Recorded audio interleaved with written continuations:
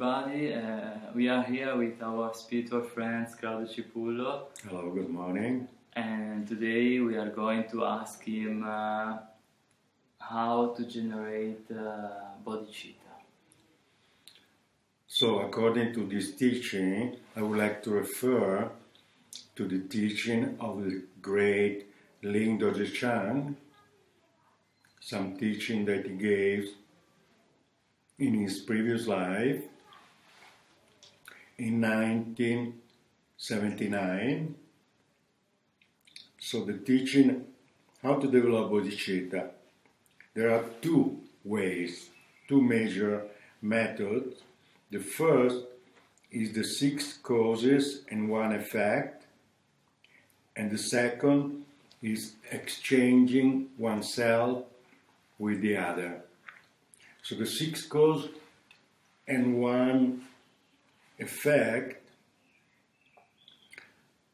start with recognizing that all sentient beings were once our own mother, recognizing the mother's kindness, repaying such kindness, the meditation on love, meditation on compassion, and extraordinary thought of universal responsibility. So these are the 5 cause and the 1 effect. So these produce the result bodhicitta. The second technique is the meditation in which we directly change self-cherishing into cherishing others. In order to practice either of these methods of developing bodhicitta, we must first develop a sense of equanimity. This is in reality the difficulty. Equanimity towards sentient beings, all living beings.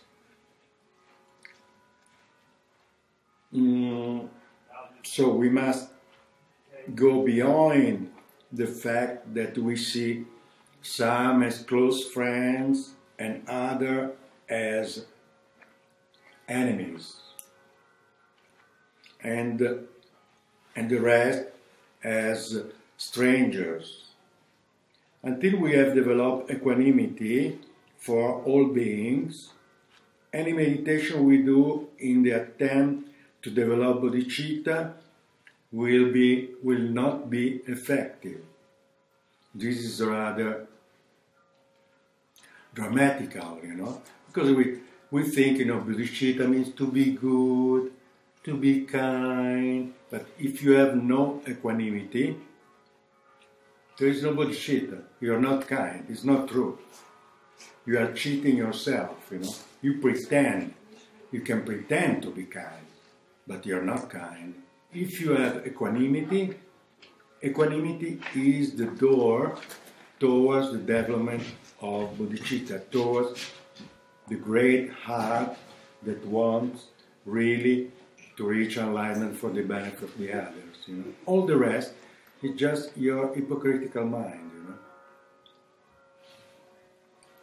So, for example, if we want to paint a mural on a wall, we must first get rid of all the cracks and lumps on the surface of the wall. Similarly, we cannot create the beautiful bodhicitta with our mind until it has been purified of the distortion of seeing others as friend, enemy, and stranger.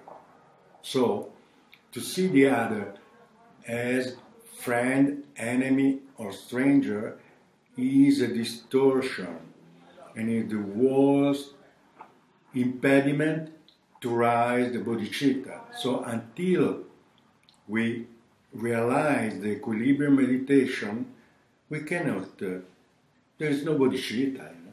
Well, I can be a good boy, but that's not bodhicitta, you know. To be a good boy is not bodhicitta. Don't think it's so easy, you know, bodhicitta. Don't think you are a bodhisattva only because you dress in red or you are kind to the other. That's just be kind, you know. But bodhicitta is completely another thing. It's something that you develop through these two methods, through reflecting either on the first method or exchanging yourself to the other. You know, either the 5 cause and the 1 effect, or exchanging yourself with the other. That, of course, has to be explained, but this we'll do later. So I hope it's very clear what is meant as bodhicitta in Buddhism, and we ask all the great bodhisattvas and all the Buddhas existing in the 10th direction to please give us the wisdom to understand the precious bodhicitta.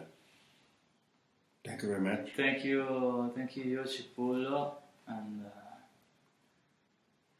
goodbye everybody, and have a good time.